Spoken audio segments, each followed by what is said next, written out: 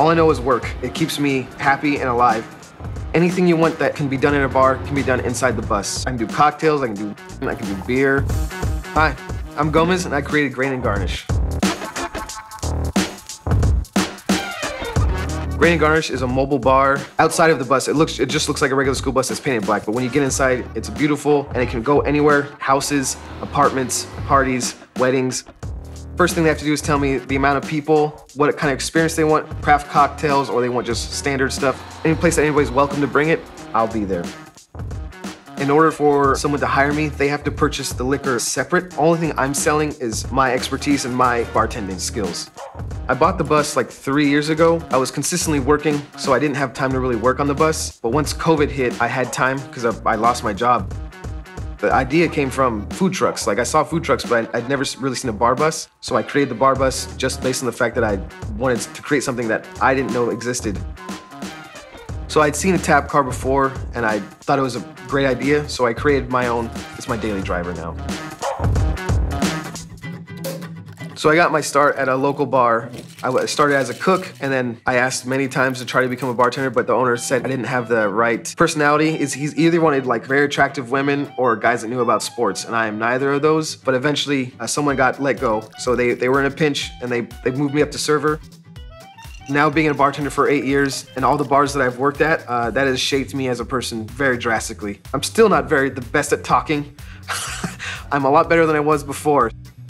I'm subbing maple syrup for honey just to add a little bit different complexity to the drink.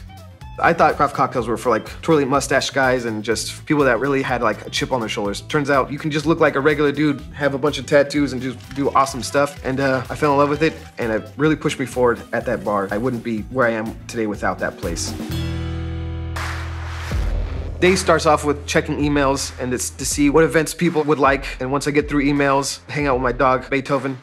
He's a little rascal. We don't really plan stuff every day. We just kind of just wake up and do what we want to do because life's life. Yeah, my support system when times are pretty tough, my girlfriend Kylie. Kylie is very good. She knows when to give me my space and she knows when to like be around me if I'm having a tough one. I've been very fortunate to have very good friends and family.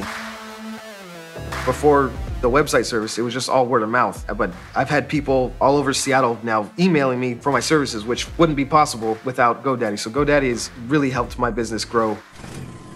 There's always something you don't enjoy, but like there's nothing that really sticks out that I like absolutely hate. Because I mean, I'm doing what I love. It makes me happy. Even if it's not enjoyable, I'm still enjoying it because it's mine and I built it from scratch.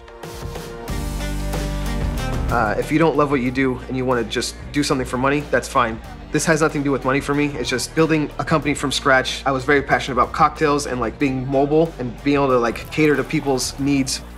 Being passionate and very happy are something you should strive for, not only just in life, but when you're trying to start a business. That's what I build the business on.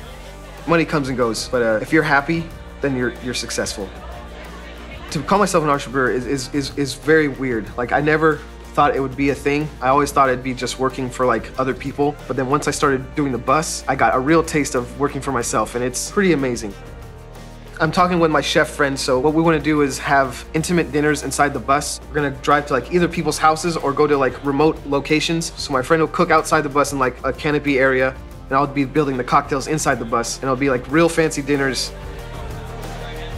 One of the main things that I would love to do is start satellite companies. That's the main dream, is just to grow the business to be all over the country.